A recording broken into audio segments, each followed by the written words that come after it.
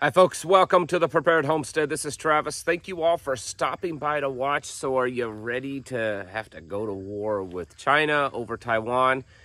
Because I think things are moving closer to that point. I know that there's those that believe it's never going to happen, or that if it does happen, it's many years off.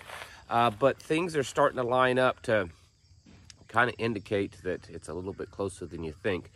Yesterday, before I say this, last week, the White House approved a $375 million weapons package to Taiwan.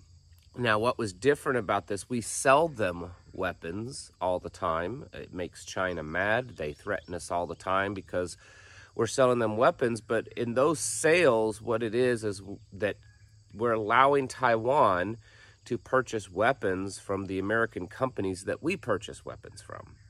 So whatever company that might make missiles or make ammunition or planes or tanks or anything like that, Taiwan purchases those from them. And so they put in an order, and then they make them, and then once they're made, they deliver the stuff. What was different last week is that this was weapons right out of our supply. So it's the same stuff that we're sending to Taiwan. Out of already produced weapons that were intended to be used for the United States military, we sent $375-ish million worth over to Taiwan, or at least it approved of it. Yesterday, Joe Biden has requested that Congress allow him to take the money that was set aside to be donated to the Ukrainian cause, I guess, and take some of that and start using it for Taiwan. So we're talking about the exact same thing that we've been doing with Ukraine, where we're sending hundreds of millions of dollars a week over there in weapons. We're just giving it away to them. Or we do this like lease program where, you know, we'll send you $100 million for $1 lease, you know, that kind of stuff. And then if we don't get it back because it all got blown up by the Russians, or you used it up, oh well. That's what they're wanting to do with Taiwan. Why would they be wanting to do this if a war is years away?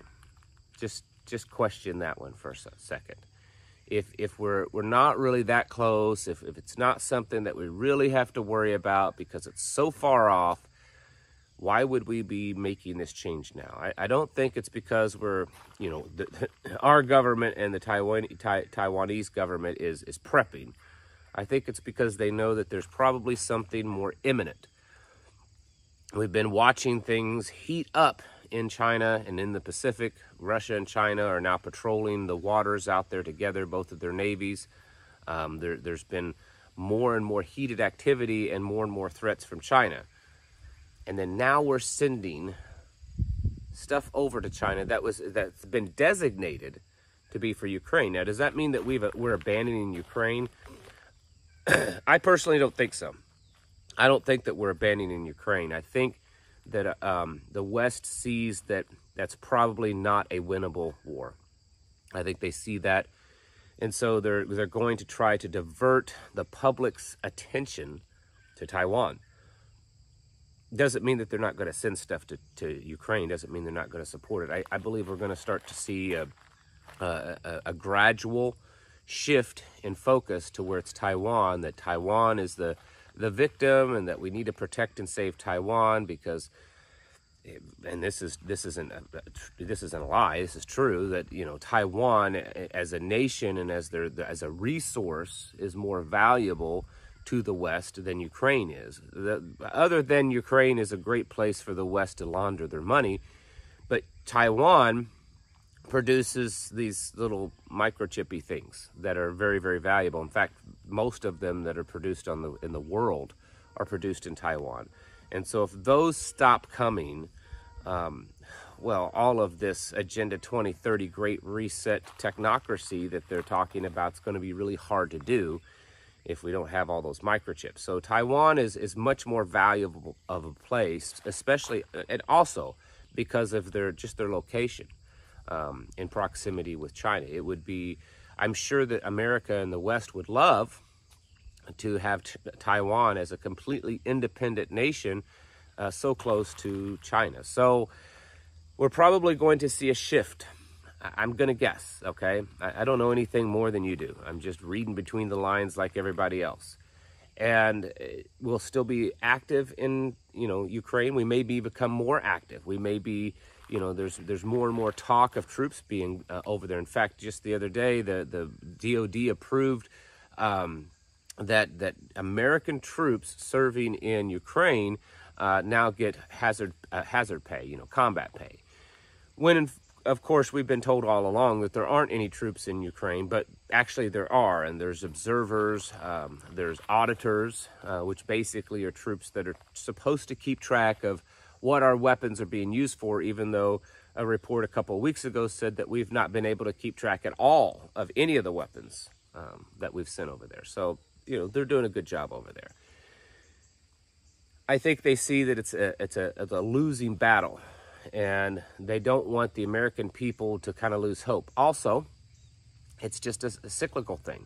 You go back the last 3 years, it's the COVID, and then the thing in the arm, and Ukraine, and it's always something. It's always something to get everyone's attention. Well, the Ukraine thing's been over a year now, and you can certainly see that it's lost its pizzazz in the public's eye. It's not even so much that a lot of the people are tired of it and don't care anymore. It's just, it's not popular, right? It's not popular anymore. And so we have to have something new.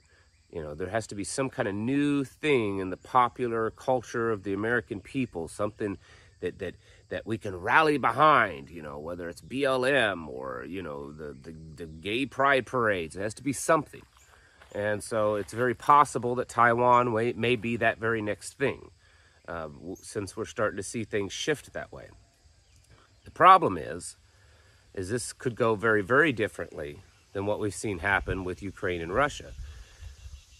While we have been in the past a trading partner with Russia on some things, Russia is predominantly a trading partner with Europe, with their hemisphere, and South America.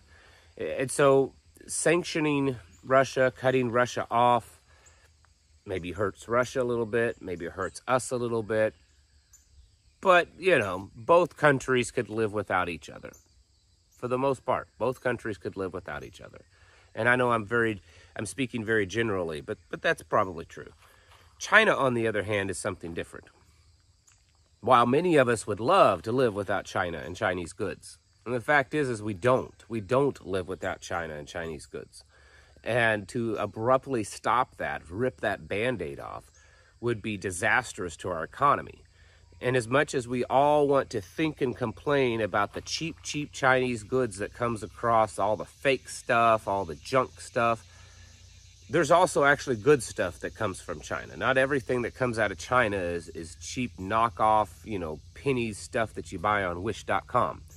There's actually good, a lot of manufacturing equipment, parts, automotive parts, a lot of stuff. I'm not saying it's high quality stuff, don't get me wrong, but I'm saying there's more things than just the cheap dime store junk that comes from China.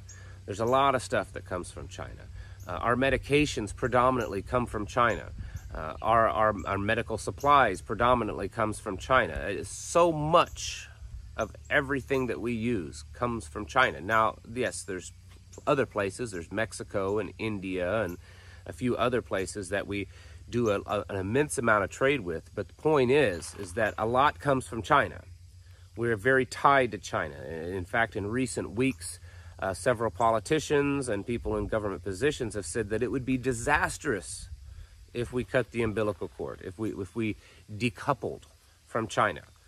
And if we're going to start a war with China, basically, by sending stuff to Taiwan and then pledging our undying loyalty to Taiwan, at some point we have to expect at least a reduction and possibly a full cutting off of our economic ties and trade with China. I know a lot of you say, well, that's going to destroy them. It's going to hurt them. Their economy's not in any better condition than we are. That's true, but I have a little caveat there. There's a couple of things.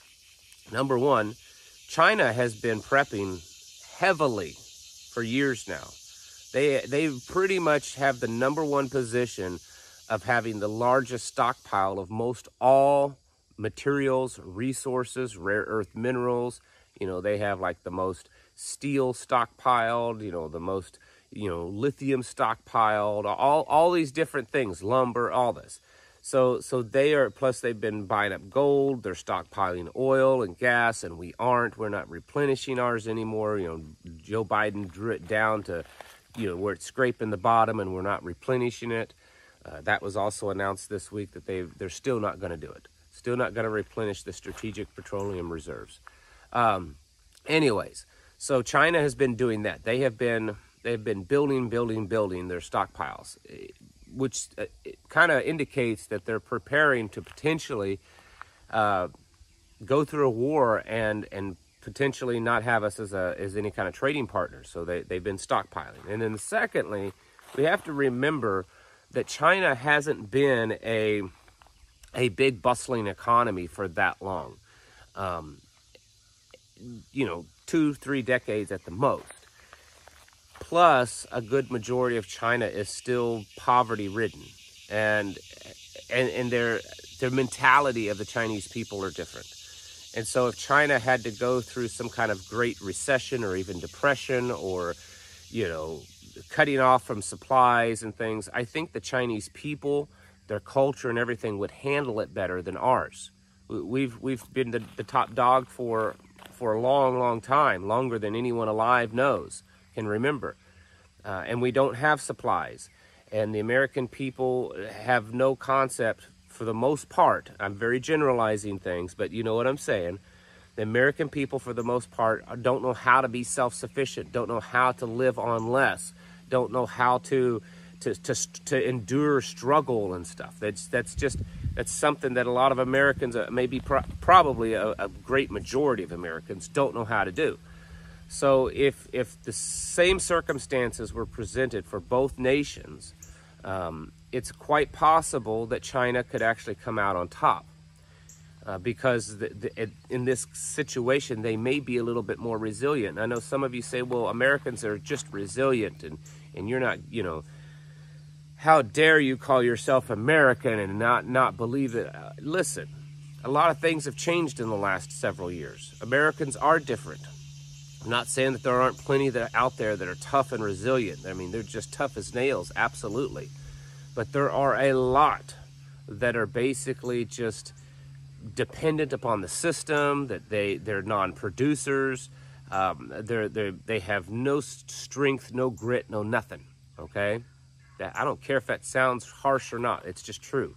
And so if we find ourselves in a war, even at the level that we're seeing with Russia and Ukraine, where sanctions, heavy sanctions have been put on, that alone, just that, if that's all it ever is, could be very hazardous, could be very dangerous for the United States. It's going to be hard for a lot of people. If we have to, if China and the United States sanction each other in a similar way that we've seen with Russia, that's going to be bad for the United States. It's going to be bad for China, but it'll definitely be bad for the United States.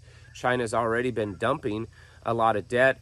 They've been telling their banks to stop buying U.S. securities. They're walking away from the U.S. dollar, and they're the #2 holder of U.S. debt. If they decided to just say, we're dumping it, that's going to cause inflation to happen overnight, most likely. I mean, it'll be quick. Maybe not overnight, but it'll be quick, because it would be like almost $1 trillion just being dumped in the U.S. economy. It would be like the Federal Reserve just saying, "Hey, we're gonna print another $1 trillion out of nowhere just for fun." That's basically the reaction, and then you would have a domino effect, very possibly, around the world, where other nations that hold U.S. currencies, U.S. debt, say, "You know what? We're doing the same thing." So the point is I'm probably being, Captain Obvious here, of telling you things you might already know, that if we get involved in a conflict with China, even if it's not boots on the ground World War III, that right there, we all know where that's going to go. We all know how bad that's going to be.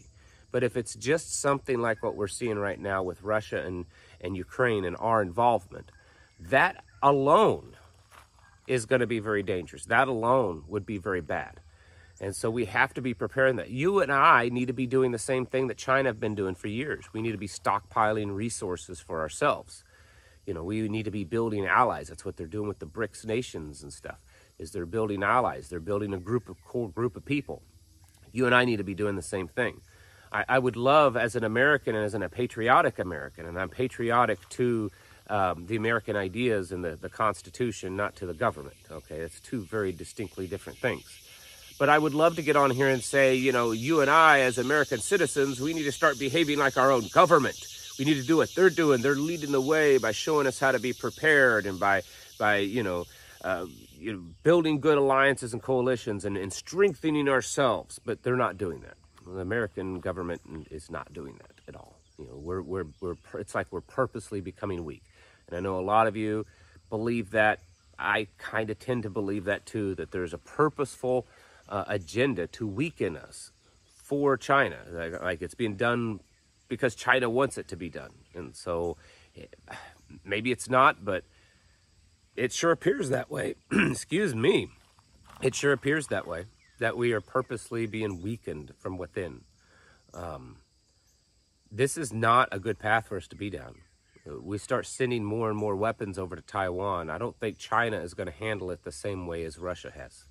I think Putin is actually as evil as he's made out to be, and I'm not saying he's an awesome guy, but I think he's actually a very tolerant and very temperate guy. I think he's very he thinks things through. I mean, just the way things have been done in this war, they could have been much more aggressive in things, and a lot of people within Russia have wanted Putin to be, and it's like he's used a lot of restraint.